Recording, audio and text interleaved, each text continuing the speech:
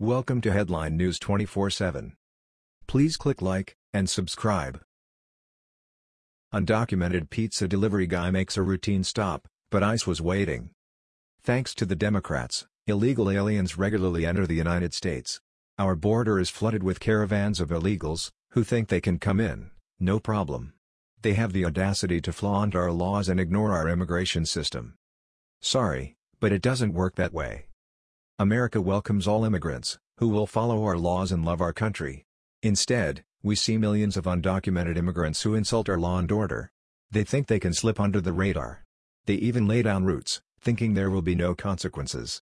It doesn't always work out that way. A New York pizza guy was making a routine delivery, until it was discovered he was an illegal alien. Now he is forced to face the music. From New York Post. Pablo Villavicencio, an undocumented immigrant from Ecuador who lives on Long Island with his American wife and kids, says he went to the Fort Hamilton base Friday to deliver an order of pasta to a sergeant, flashing his city-issued ID card for entry, as he has done before. But once inside, Villavicencio says another guard demanded more identification, and officials called U.S. Immigration and Customs Enforcement when he came up empty-handed.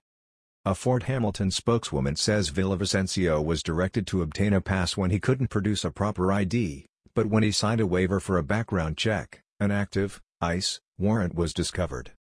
The media are clearly trying to spin this as a sob story. Oh no! The innocent dad is going to be separated from his family.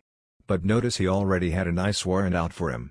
That means he did something that attracted the attention of Homeland. He might not be a nice guy, after all. Despite what liberals might say, ICE isn't out to terrorize innocent families. But an illegal is an illegal. It might be sad for that young girl, but Daddy broke the law. He should have been responsible enough to make sure he could stay with his family. The government isn't separating him from his family, Villavicencio did that to himself. An era of lawlessness is coming to an end. Millions of illegals thought they could ignore our laws with no repercussions. Democrats looked the other way, pretending to be sympathetic.